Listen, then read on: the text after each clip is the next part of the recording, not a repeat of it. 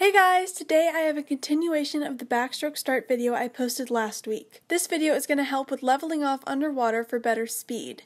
If you haven't watched last week's video on the basic steps to learn a backstroke start, I recommend you watch that first. As you can see, my sister Anna is going to be my model for this video.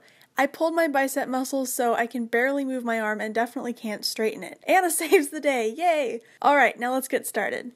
If you've seen my regular start progression video before, as you enter the water you push your hips forward in order to level off instead of going straight down. The same is true for a backstroke start, but instead of pushing your hips forward, you'll need to do the opposite by pushing your hips back. Before you get in the water, make sure you practice this position on deck a couple different ways to help you get a feel for the motion. First, you lay flat on your back in a streamlined position and practice raising your shoulders and legs off at the same time to mimic the same movement underwater to level off. Only lift up enough to create a nice curved shape and imagine a smooth upgrade to the surface. The more you raise your shoulders and legs will result in getting to the surface quicker and at a very not smooth angle. For the second step, you're going to stand on deck in a streamlined position. Using a partner to help you not fall backwards, reach back until you can't go any further, mimicking the diving position. Then tighten and pull your core muscles in to stand back up and slightly leaning forward. This is the same motion we just did while laying on the floor, except standing up gives you the opportunity to arch back for a more accurate representation of what you'll be doing in the water.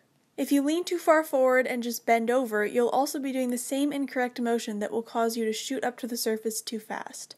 Now we're going to get in the water and do this with a start. Arch into the water with a good start and then use the level off techniques you did on the deck right after you enter the water for a smooth breakout. Experiment with how long you glide before leveling off. The ideal depth would be to do 4 to 6 strong dolphin kicks, while gradually making your way up to the surface. For example, if you push your hips back too much, you'll reach the surface way too fast and at a very awkward angle to break out and begin swimming smoothly. This example correctly matches with the same example I showed you on deck, with your hips going straight down and your streamline pointing straight up. The opposite would be if you wait too long before pushing your hips back, causing you to be so deep and end up struggling up to the surface, which creates a lot of drag and uses up your energy for the remainder of your race.